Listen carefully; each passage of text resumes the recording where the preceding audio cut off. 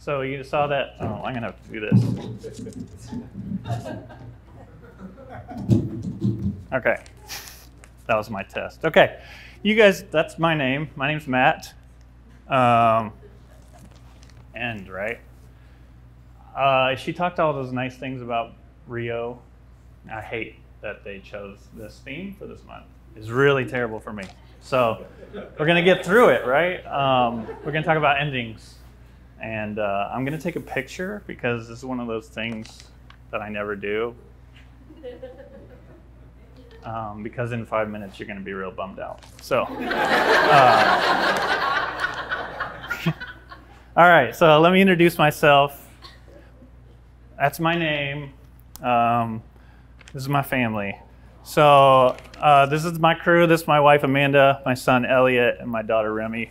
We're not usually that tough or cool, but Bambi took that photo and it's really cool. So that's my team right there. So I grew up the son of a basketball coach and a special needs preschool teacher. So I never really said, people always ask, you come from a creative family, and I'm like, oh, maybe, maybe not. But then, like we read that manifesto, right? Everybody's creative, right? It's like a good cop-out way to say that. But my parents are creative in their own ways. But I was born in Kansas. Then I moved to Indiana. I'm very wholesome.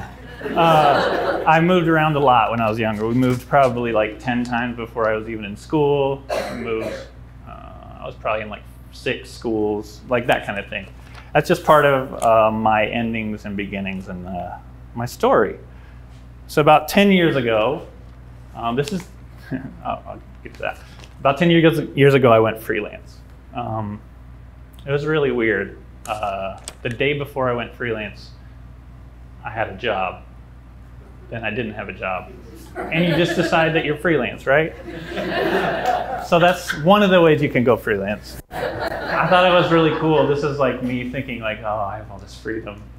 I never wore those kind of clothes to work.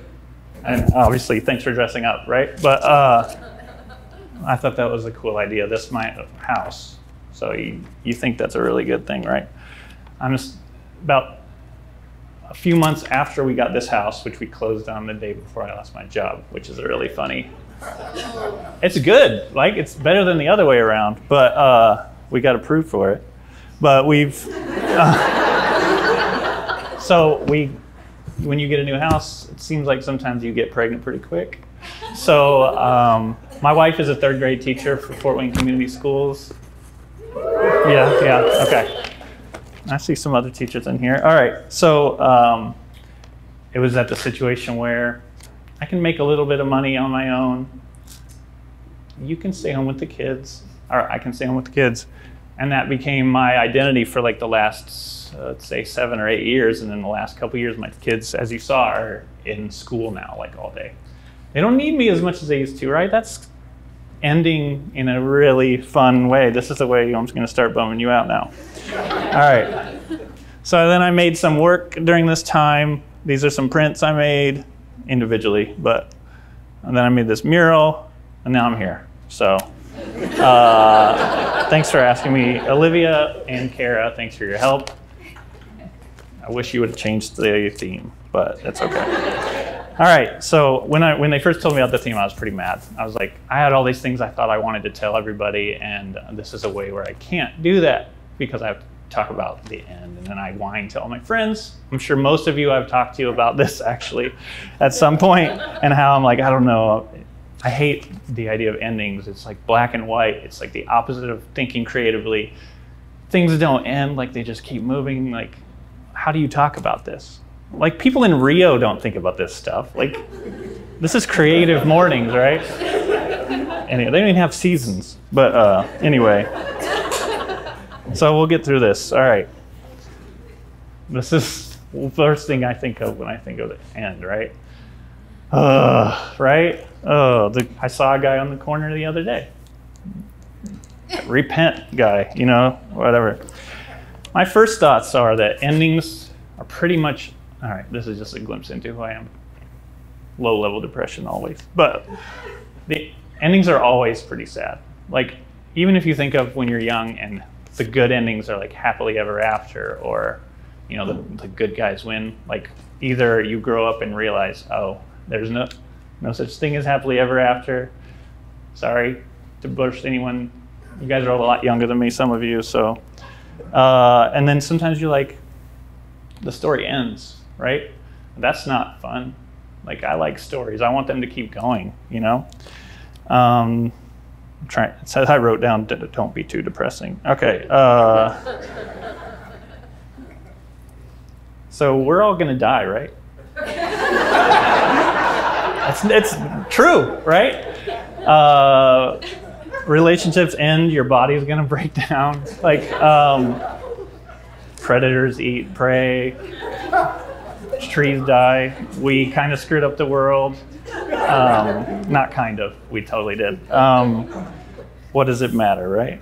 This is how we're gonna define endings. So don't have any control over anything, right? Nothing matters, okay? I don't believe this, but this is like this is like what this is kind of saying, right? Should I take another picture now? Okay, all right. So I painted this and that was a couple years ago, and I just like, this really fit. Everything has to go. Because this is kind of a new way I started to think about it. It's like, okay, once you get to that level where you accept all that, I had a change of mind. Endings are necessary parts of every process. We all die, yes, that's true. There's a good, things end and kids grow up and don't need you anymore. Okay, well, but things like that, things just end, and maybe that's okay, all right? So think about like the best concert you've ever been in. Nate up here, whenever he plays any Metavari stuff, I'm always afterwards telling him, you gotta ride that beat out longer. You're just making it stop too quick. Like every time you know it's gonna end, I want it to be in that moment forever, right? You just wanna hold on to things. That's natural, that's human. We had every year we do this meal with a bunch of my friends, and it was like a 9-course meal that my friend cooks at his house, and we stay the night, and we like put our kids to bed and start eating at like 9:30, like we act like we're in Europe or whatever. And it's really cool, and by the 3rd course, you're like, this is like heaven. Like, nobody wants to go to bed, everybody's had wine with every course, you know, like that kind of thing. And it's just amazing, but you know, there's an end to this. There's a way you can think about that. There's a couple ways. So like, once you realize that this stuff is true, people die, people get sick, people whatever, you can kind of look at it in 2 ways. You can either accept it or deny it. What? Closer to the microphone. Okay. Is that better? Sorry, guys. So if you're going to deny it, this is understandable. It's probably the most naturally human part of dealing with endings, is to just deny them, right? You know, like, this is a really dumb reference, but like Uncle Rico from Napoleon Dynamite. All right, you just never like accepted that there's a next phase that you have to get to, like Matthew McConaughey and, you know, whatever. You get fundamentally stuck. You're kind of like dead, right? Because you're not moving anymore. You're not part of the game. Yeah. So there's that way. There's a lot of people that think about what was better and make that the thing again. And that's one way to kind of be stuck and dead and not have any power for the future. It's just not reality. So I actually have a little bit, I'm a pretty vulnerable person when it comes to telling things. My first ad agency job was before that freelance picture I had. I worked there for 5 years. I probably should have worked there for like 6 months. Do you know what I mean by that? Like, one, I was in my early 20s. There was still a lot of possibilities to download music all day. I was the only creative in the department, so nobody knew how long things took, you know, like that kind of thing.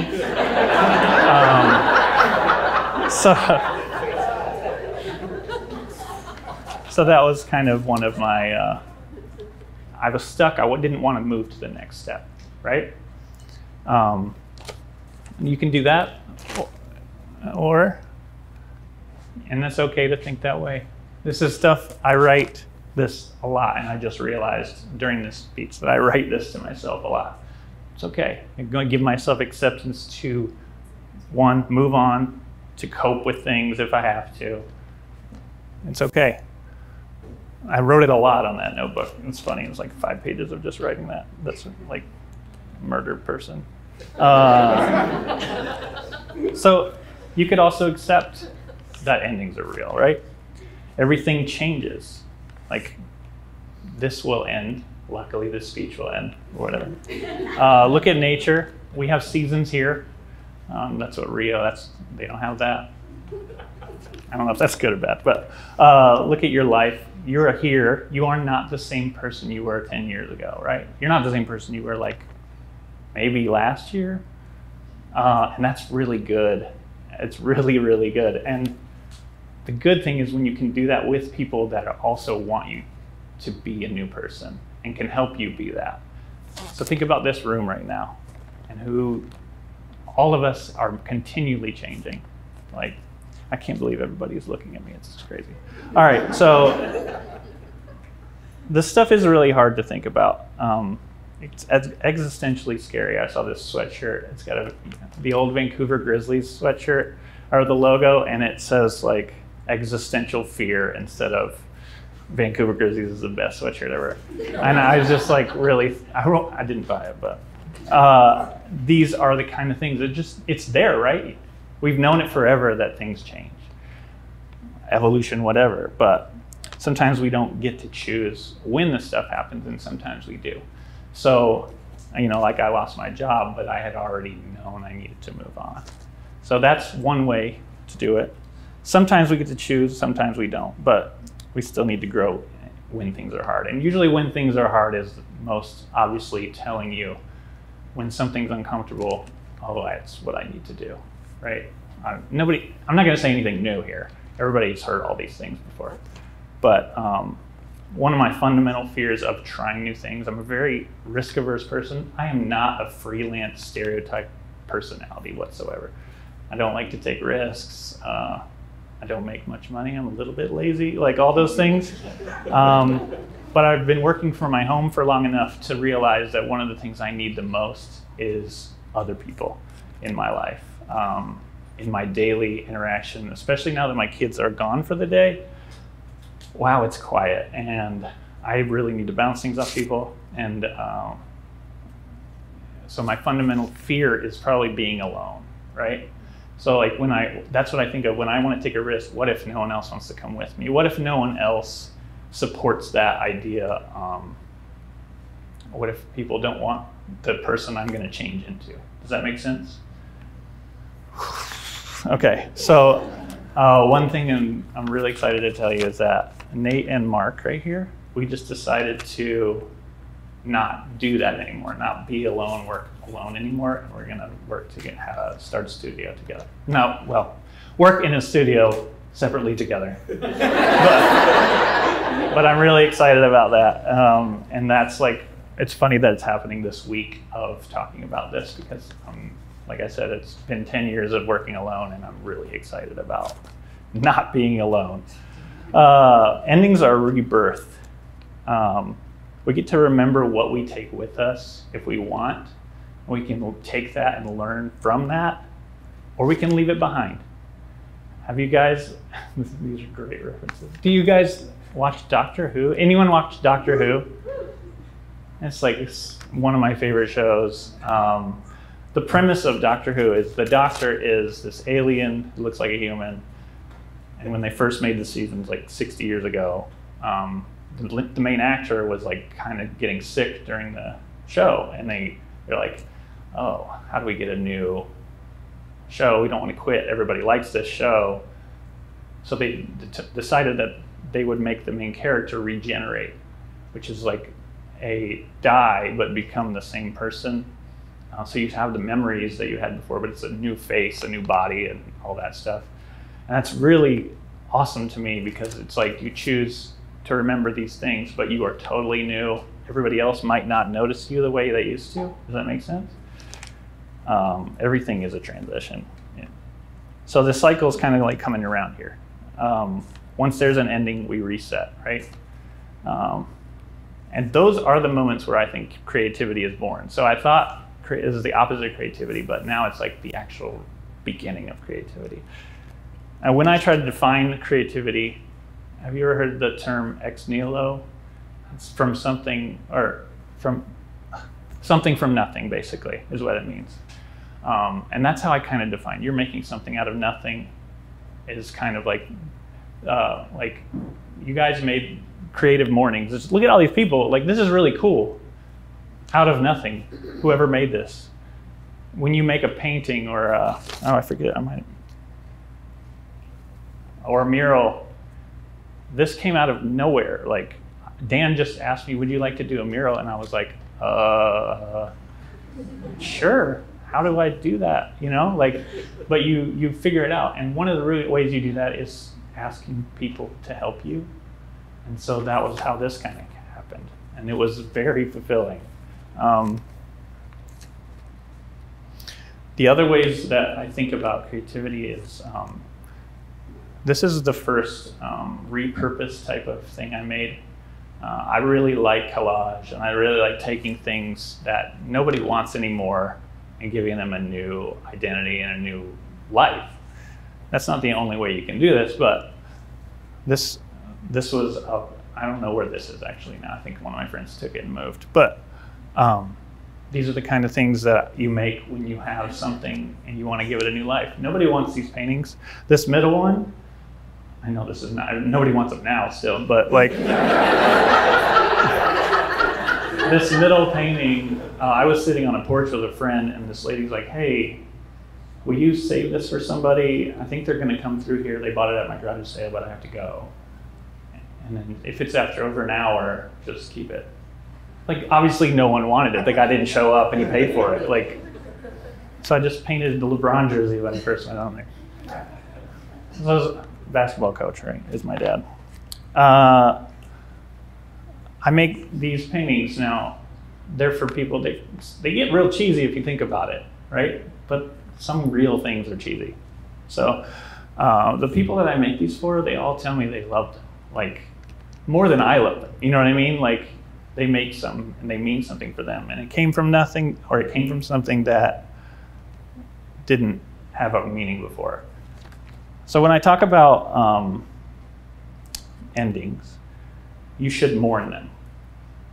That's okay, right? That's what my first definition was. Like, I think I told Lynette and Matt this the other day. I was like, endings are just continual mourning for what you wish that was still here. Like, I was really in a bad way when I talked about that one, but like, you remember what you want to remember, and then you don't. I painted this last fall. It's the first self-portrait I've done since like college, when you had to do one. And I'm really happy with it, but also it's totally for me, right? No one wants a self-portrait, right, of someone else. Well, maybe not, but my mom probably would. She's nice. But this was to commemorate that my kids don't need me anymore. I'm not crying, or am I? I'm just sweaty and tired. And there's a swing set in the background. So that's like how I'm kind of dealing with endings. I didn't know I was doing that at the time, but that's how some work goes.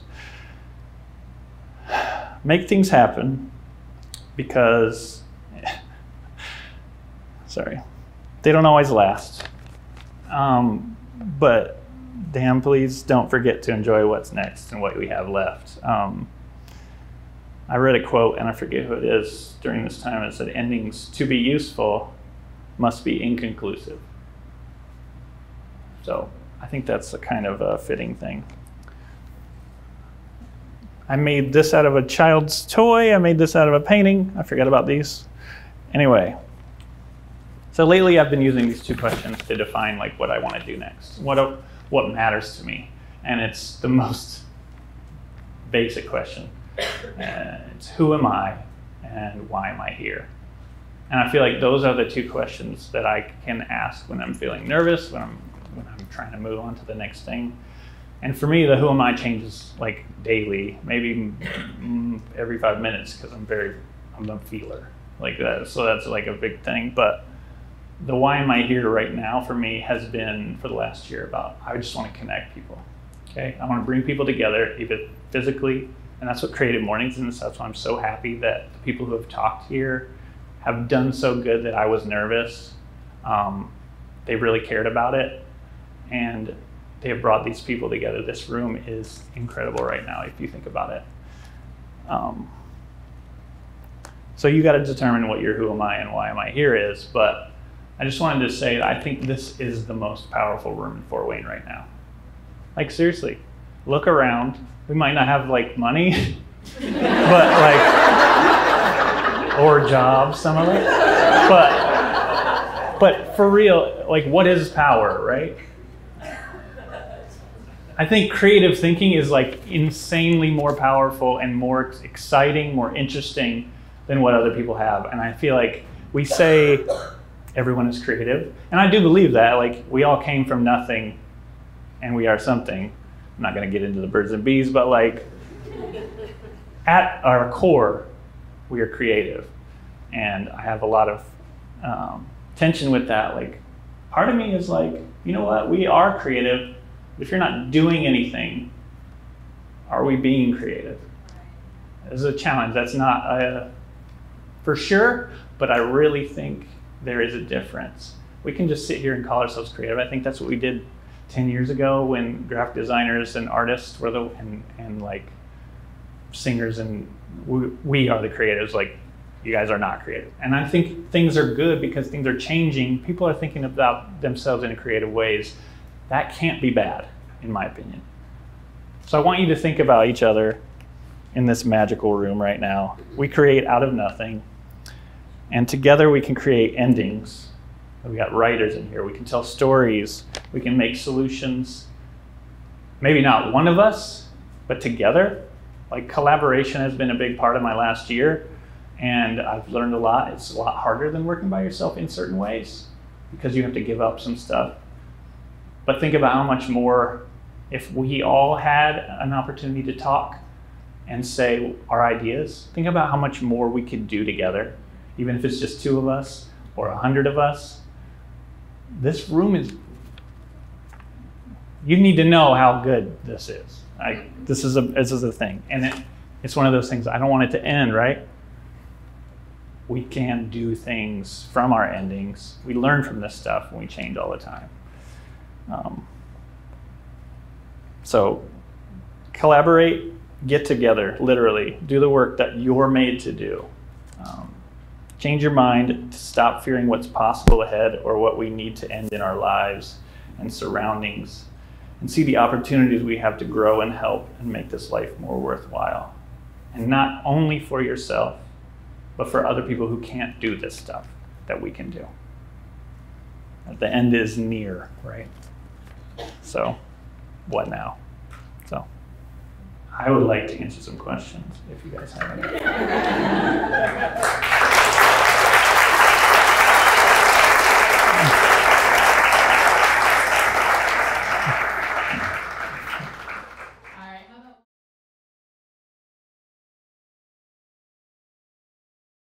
So I don't know if anybody else is like this. Some projects take a long time, like maybe you're doing identity logos for people or whatever. Sometimes that's like 15 revision, like something crazy, and it's like a couple weeks, and then you're totally done, like mentally, you know what I mean? So there's a difference between mentally and physically done with stuff. When I'm doing a mural, I know what it's gonna look like at the end by the time I start it, pretty much. I don't usually change that too much. That's just the way I work. I know it's different for other people. But I'm at the point where halfway through pretty much any big, long project, I feel like in my mental state, I've gotten what I need out of this. And so it's really hard because I'm not done yet physically with it. Like with this last mural, I was like, yeah, I'm letting these kids paint on the wall sometimes. I'm meeting the neighbors. That's what I kind of wanted out of it. Obviously getting paid is an awesome bonus because that's not always the case that you get paid for that kind of thing. So it's like, finishing is also like part of the work that I have to do. So it's just one of those things where it's different per project. So like with the paintings I did, or that little sculpture that was like really bright colors, that one was hard to determine when I wanted to stop because the products were just not working out and stuff like that. It's a hard, sorry, that's a hard question to answer, but sometimes you just know, sometimes you just ask other people. What do you think about this? I'm I take a lot of criticism. I want that. Like, I want other people to help me decide things. Like when Eden talked about her talk and talked about goal setting and like manifesting with that, I totally resonated with her because I don't set goals. Like, I'm not very driven like in that way. Not a freelancer quality. Just if you're thinking about quitting your job, probably wait a little longer.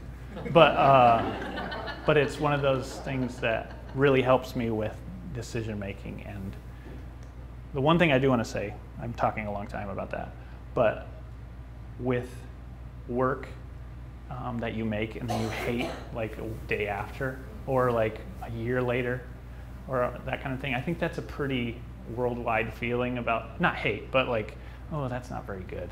You compare it to what you're doing now or whatever. I've actually learned how to not do that in a really awesome way. And it's just saying, I made that for that time, and that was what was needed at that time, and that's okay. And you can always paint over a mural. People who own buildings, you should do murals because you can always paint over them if you don't like it. Anyway, sorry. So that's how I've come.